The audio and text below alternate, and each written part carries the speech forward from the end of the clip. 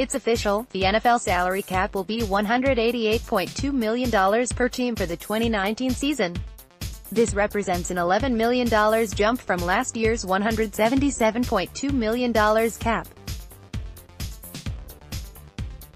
The salary cap has been consistently rising $10-12 million per year since 2013, and this trend will likely continue as TV deal money keeps flowing. The NFL also released numbers for franchise tags, transition tags, and restricted free agents. The Redskins aren't expected to use either tag on any players this year. If they would apply the tag to OLB Preston Smith, it would cost them $15.4 million.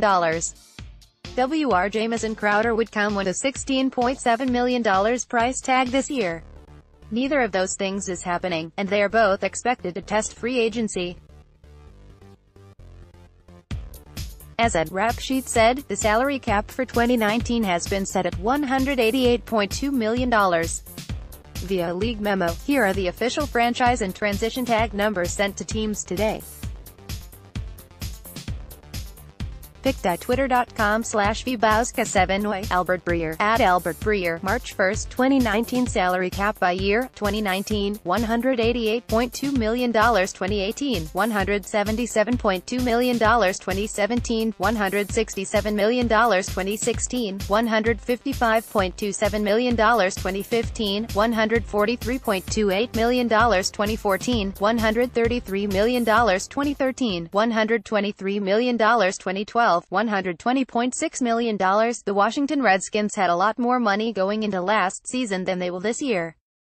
According to Over the Cap, the Redskins have $17 million in cap space next year, while Spotrac puts the number at $16 million. This does not include several pending free agents that could be resigned, including Ty Ensika, Preston Smith, Jamison Crowder, Adrian Peterson, and others.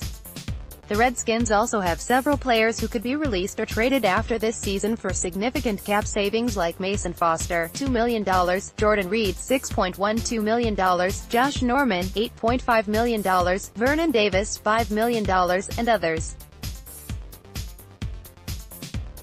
Where the Redskins won't get cap relief.